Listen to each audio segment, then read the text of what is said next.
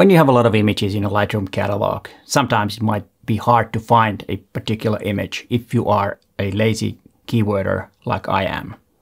Keyworder, is that a word? But there is a solution, Excire Search 2022, which is an upgrade from the previous version of Excire Search. And I will tell you how Excire Search works and what are the new features in this 2022 edition. Hi, it's Peter here, and before I start, I need to say the disclaimer. I got the registration key for this software, so it was sent to me. I did not pay for the software.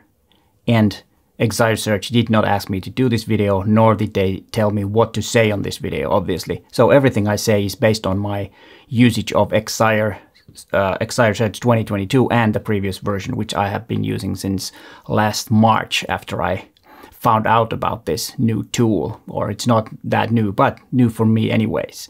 And like I said, it's been a really good tool for me because I am a very lazy writing keywords to my Lightroom images. So now I don't need to do that because Excire Search does it for me. What is Excire Search? Well, it is a Lightroom plugin that initializes your catalog and makes the catalog searchable. You can search it with keywords, similar images, colors, and whatnot. There's a video about the previous version where there are more information about how it actually works. This video is concentrating more on the new features that Excire Search has. But let's go quickly the basic of the plugin. Of course, you need to install it, and then when you open Lightroom, it will initialize your catalog, which can take a few hours or even more than that. It depends on the size of your catalog. And if you want to learn more about how it actually works, you can watch that video. It's my video from last March when I made the first video about the software. But let's get into the improved features. The biggest thing is the duplicate finder. This was introduced in Excire Photo, which is the similar software but a standalone version of this. And what it does, it will find you duplicate images, and of course you can tweak the options. But it is a very handy tool if you want to clean up your catalog to see if you have a lot of duplicates in your hard drives, because it takes a lot of space if you have a lot of duplicates of raw files. Another new features are keyword search tool now has and or not combination. So there are a lot more options to find your images. You can exclude certain things, certain keywords, or you can add them, or you can have either or, whatever. But it makes it a lot more precise when you're searching for your images, because of course this is not perfect. And 3, optimized keyword transfer. Keywords can be transferred to your Lightroom catalog, so that if you transfer the keywords that Excire Search has generated, then you can transfer them to Lightroom catalog if you want. Not really sure if that's necessary, but it might be a good idea to have the keywords also in the images or in the image data, so that you can find them also in Lightroom if you don't want to use Excire all the time. I haven't done that very much. I've relied on Excire. It works perfectly for me, so I have not transferred my keywords to the Lightroom catalog. I haven't found it to be useful for me, but it could be if you want to use Lightroom search after you have used Excire Search keyword transfer. That might work for you.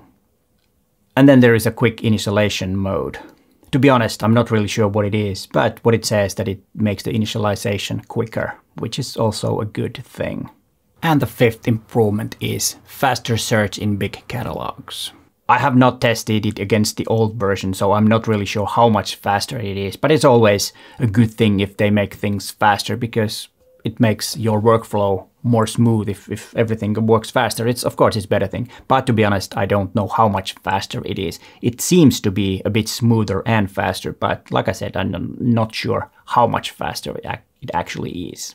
And then the 6th improvement is bug fixes. There have been some bugs, but now they've fixed, and to be honest, there is no list what bugs have been fixed, but this is also good news that they are improving the software all the time. And like I said, Excire Search 2022 is a plugin for Lightroom, but there is also a standalone version of this software called Excire Photo 2022. It works similarly, and there's a video about that if you want to watch that. That's a very handy tool if you don't have Lightroom. And what about the price? The price of the software is 99 euros/$, And if you already have the previous version, the upgrade is 29 euros/dollars. So not a bad price for a very, very handy software. And like I said, I've been using it all the time. The main reason I use it is of course I don't have the keywords in Lightroom. It's not the thing that I do very often. And then I need to find videos for my videos, and also sometimes clients ask me if I have a picture of this or that, and Excire Search has made that search or finding those images a lot smoother and faster. So it has been very useful software for me, and I think you should try it. And I do have affiliate links to both Search and Photo. So if you want to try it, use those links and you will support my channel. But of course, you won't pay any extra. And here, again, are those videos that I mentioned on this video about Excire Search and Excire Photo. You might want to watch those next if you're interested in getting to know more about Excire Search and Excire Photo. But hey, thanks for watching and bye for now.